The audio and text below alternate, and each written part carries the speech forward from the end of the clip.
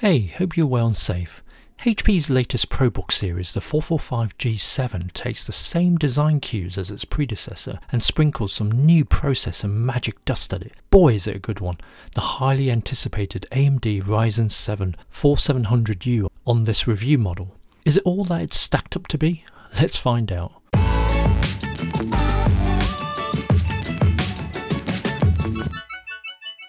The ProBook 445G7 has not changed much from the G6 version, which is not a bad thing. It sticks to the aluminium and plastic combo for the build. It's pretty solid apart from a little flexing on the display lid. It has a modern silver colour, only broken by the black frame around the display. It tips the scales at 1.6 kilograms and 1.8 centimeters thick. Not bad for a 14-inch business laptop. You can easily walk around with it in your hand. The internals are fairly easy to get to. 7 Phillips head screws. Pry the bottom panel with the plastic tool and lift the panel away. Always nice to see 2 RAM slots available for easy upgrade of DDR4 memory. The NVMe M.2 SSD slot is present, and if you need additional storage, there is a 2.5-inch bay for a larger hard drive. The 45Wh battery is removable too.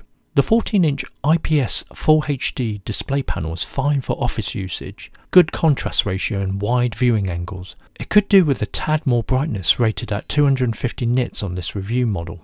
Outdoor usage is below average at best. The single hinge is solid and folds down to 180 degrees, useful for collaboration work. Colour accuracy is rated at 45% NTSC, not good enough for Photoshop or Lightroom type work. On the left we have a Kensington lock, USB 2.0 Type A port and an SD card reader.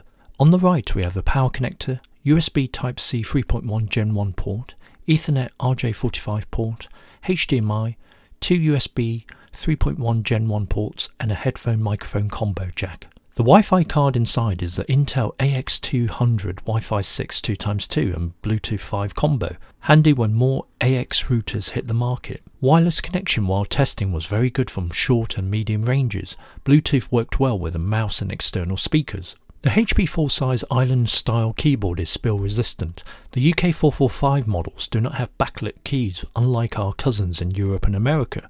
The keyboard is comfortable to touch type on with large spaced out keys, not too spongy typing experience, and a welcome large enter key. The downside is smaller up and down keys to compensate for the design. The touchpad is a nice 11 by 6.5 cm in size, perfect for finger gestures and gliding across the smooth surface area. The 2 buttons have a quiet tactile feel when used. The one surprise in the 445G7 is the speakers. As laptop audio goes, they're not bad, loud without too much distortion, good mid-range, lacking in bass as you would expect, but useful for a spot of Stranger Things or your favourite Spotify playlist. The 720p HD webcam is the usual fare, okay for Microsoft Teams or Zoom in good lighting, but that's about it. The star of the show is the AMD Ryzen 7 4700U APU with 8 cores and threads. It runs at a 2 GHz base clock, up to 4.1 GHz max boost clock. TDP is rated at 15 watts. With a Ryzen 7 4700U, 16GB of dual-channel RAM upgraded from the 8GB review model, the device achieved a multi-core score of 4863 in Geekbench 5, outperforming the Intel Core i7-9850H and newer 10th Gen i7-10510U. The 4700U outclasses the Dell XPS 13 2020 with its Intel i7-1065G7 in pretty much every test and comes close on the single core benchmark. Amazing considering the XPS 13 is double the price of the ProBook 445G7. Compared to the AMD Ryzen 7 3700U, the newer 4700U is 53% better in single core performance and 97% in multi-core and Geekbench 5 benchmarking. The Ryzen 7 4700U can briefly maintain 3.5 GHz in Cinebench R20 multithread before dropping down to 3.1 GHz. The good news is that it stays this way on mains power or battery during the benchmarking. What does this all mean in the real world? The 4700U can eat most things thrown at it for breakfast. For example, opening 30 odd Chrome tabs, watching a couple of YouTube videos, while streaming Spotify music with no slowdown whatsoever. The fans stay quiet for the majority of the time. When taxed, it's not too noticeable to be a distraction.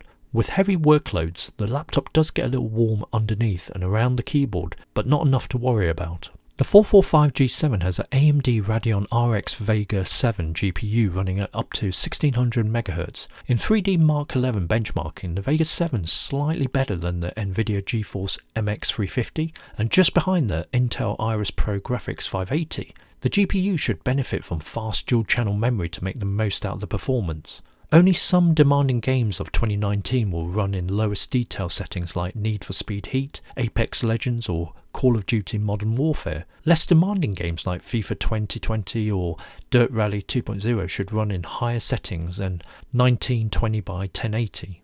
The ProBook has a free-cell 45 Wh battery inside.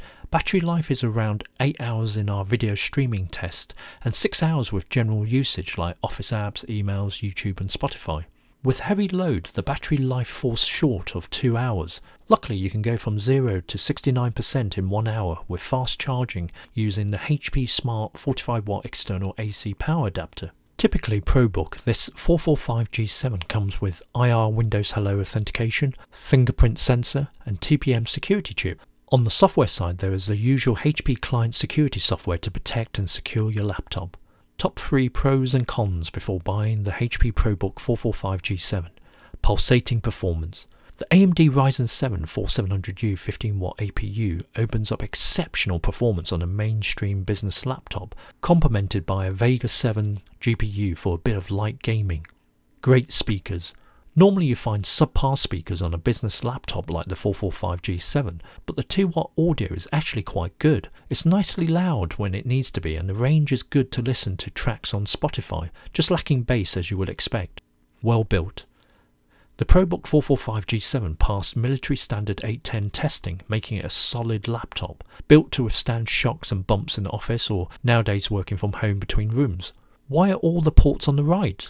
An issue I have with the design of the I/O ports on the 445G7 is the majority are located on the right. We had issues with larger size USB sticks causing problems with the other USB and HDMI ports either side of it. Washed out colours. The display panel is average on this review model. Colours look a bit washed out even on the highest brightness level. Seen better IPS panels out there. Need more memory. When we added an extra 8GB memory module to make it 16GB on this review model, we noticed the difference. Before, 40% was used up by Windows 10 on startup. Some of this was allocated to the Vega 7 GPU by default. Dual channel support on the Vega 7 and more memory for the 4700U to play with definitely helped and worth upgrading. If you were in the market for a 14-inch laptop, what other laptops would you be looking at? In no particular order, here are some to consider. Lenovo E495 14-inch AMD, Dell Vostro Notebooks 5490, Huawei MateBook 13 2020. The ProBook 445G7 has a gem of a processor in the AMD Ryzen 7 4700U with performance towards workstation level. Crazy that this performance is attainable at this price point. Not much else has changed from the G6. It's a solid, well-built business laptop with plenty of I/O ports, good keyboard and speakers. Upgradability is generous with dual RAM slots, M.2 and 2.5-inch storage options. To get the best out of the 4700U and Vega 7 GPU, upgrade the memory to dual-channel 16GB memory. The main weakness is the display, which is okay for office work but not much else. If the brightness and colour coverage was cranked up a little along with backlit keys, this would be an almost perfect mainstream powerhouse business laptop. What do you guys think? Leave your comments and discuss below. Hope you guys enjoyed the review of the HP ProBook 445G7 laptop. Please click on the like button if you enjoyed this review video and subscribe if you would like to watch more of our tech videos. Thanks for watching. Cheers.